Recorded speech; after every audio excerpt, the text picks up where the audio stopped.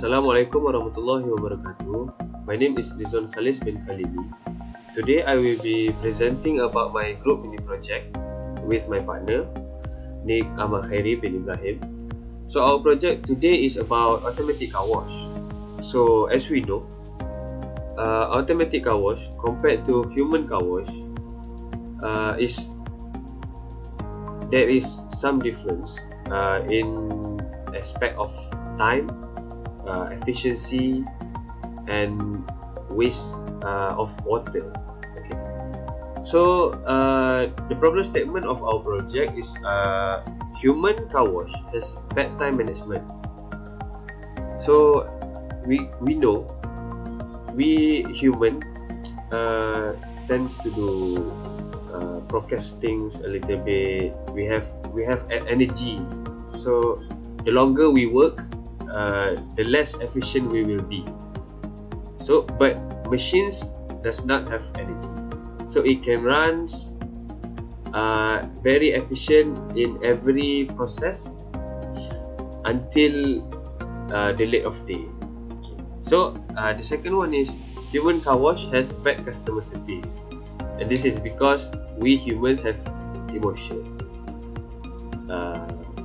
We tend to, if we don't like the people or our customer, we tend to do bad things to their car.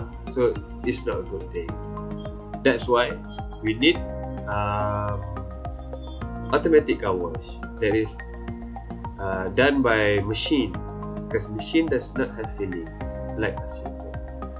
Okay, and the last one, I think this is the most important one, because human car wash consumption of water is far more than automatic car wash, because we do not calculate the amount of water we need to rinse the car, to wash the car, after we soak the car, after we scrub the car, and then we wash it. We do not use efficient amount of water that is needed to save water.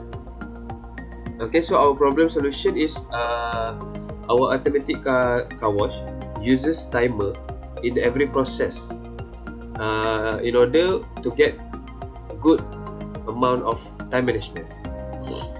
So let's say first step is for the car to enter, and then first step is to wash the car.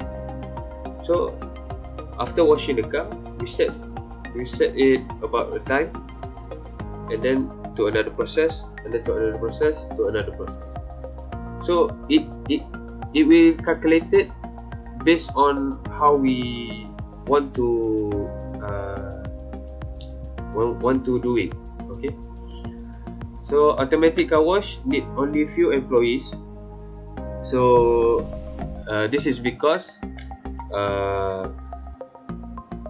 automatic car wash uses machine, so only a few employees needed to, let's say, service the machine, to start the machine, or to stop the machine. Okay, so it only need few employees.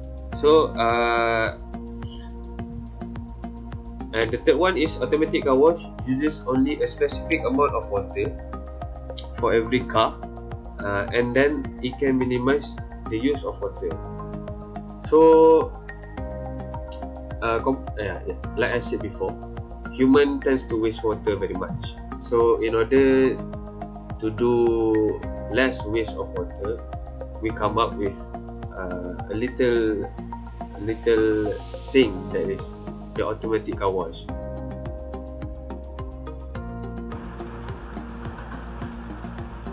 Assalamualaikum. My name is Ahmad Khairi bin Ibrahim, and my teammate is Ridzuan bin Khalili.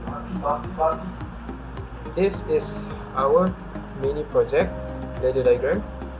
The title is automatic car wash.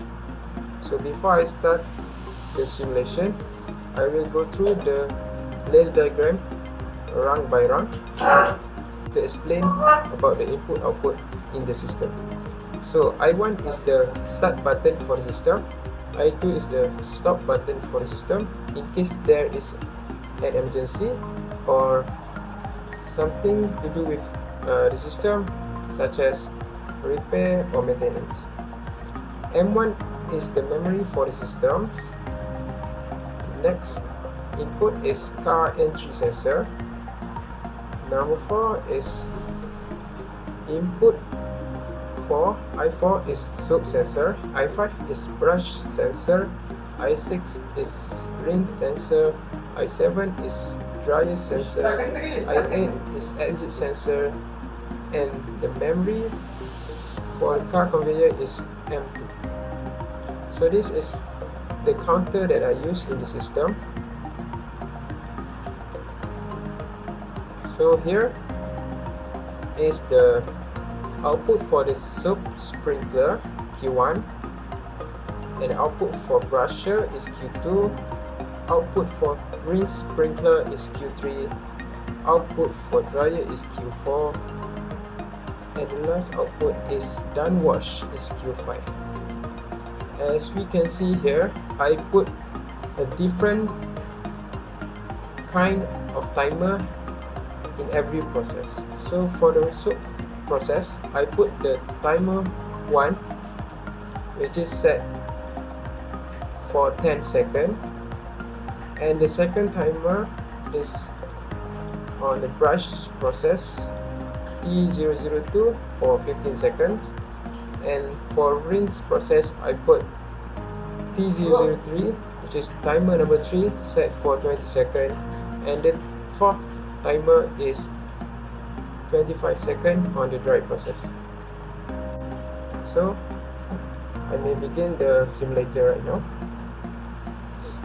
So as we can see, we need to push the I1, which is start button, to start the system. So when I push the start button, the system will be turned on. So how the system is work? So basically, when a car wants to wash their car, they need to enter the car wash place. So after they have entered the car wash place, they have been queued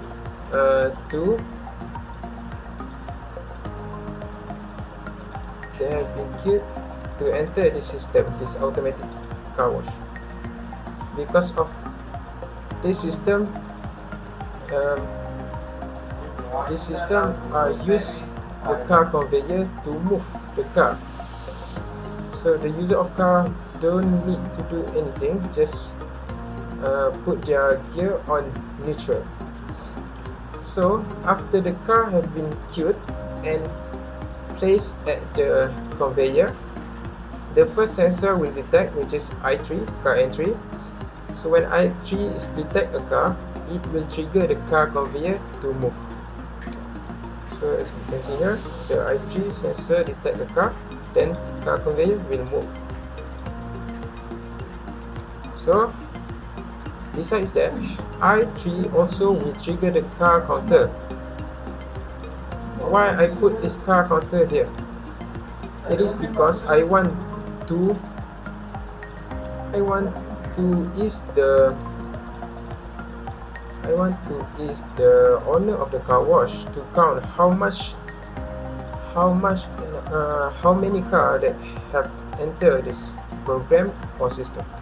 So right now the car have entered is 1. So after I3,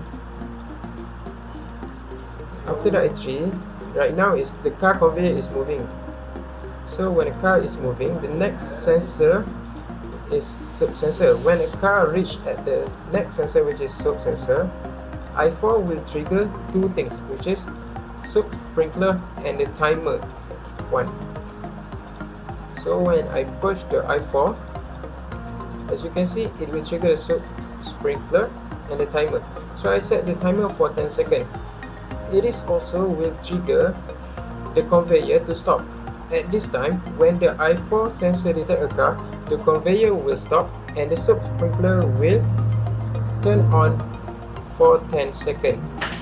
Can you imagine that if the car is stopped and the soap sprinkler will spray out the soap at the exterior of the body of the car for 10 seconds, and then after that After 10 seconds of timer has done, the car conveyor will automatically turn on and start moving. So the next process is brush process. So after the car have going through the soap process, it will move to the next sensor, which is brush sensor. So the brush sensor will detect a car there, and it will trigger the brusher and the second timer, which is I set for 15 seconds. The brusher will brush a body of a car for 15 seconds. At the moment of car conveyor will stop at that time. So after 15 seconds, the brusher will stop and the car conveyor will automatically turn on. After that, the rinse process is the next process. So when the car moves after the brush process is settled, the rinse sensor will detect the car and it will trigger rinse sprinkler and the third timer, and also the car conveyor to stop. So let's see, I6 is the rinse sensor. So rinse sprinkler will rinse the clean water over the exterior of the car. It will clean up all of the soap that have been sprayed before. It is set to be rinse about 20 seconds. Yes, after 20 seconds, the rinse sprinkler will turn off and the car conveyor continue to move to the next process, which is dryer sensor. This is the dry process. So the next process is I7. When the car reach there, which is dryer sensor, it will trigger dryer for 25 seconds. At the moment the car conveyor are stopped right now. So the car being dried for 25 seconds. Okay.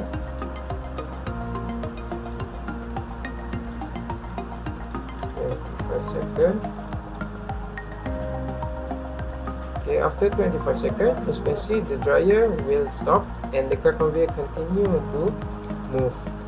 And after that, it will automatically move to the last sensor, which is exit sensor. And when the exit sensor is detect a car there, the car conveyor will automatically stop, and then the car user are ready to go. That's how the program flow. So what is used the car counter? Just like I said, the car counter is for owners of the car wash. So for example, during that day, how many cars that have been going through the system? So the car entry will detect and will trigger the car counter. So let's say that day 5 cars, 6 cars, 7 cars. It is based on the car entry sensor. So it is necessary to put here to count how many cars have been used this system for that day.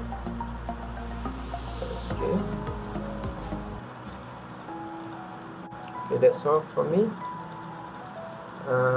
Before I end this presentation, I would like to thank to my dearest lecturer, which is Madam Norashikin binti Muhammad Thamrin. Thank you for having us as a student. Thank you very much. Assalamualaikum.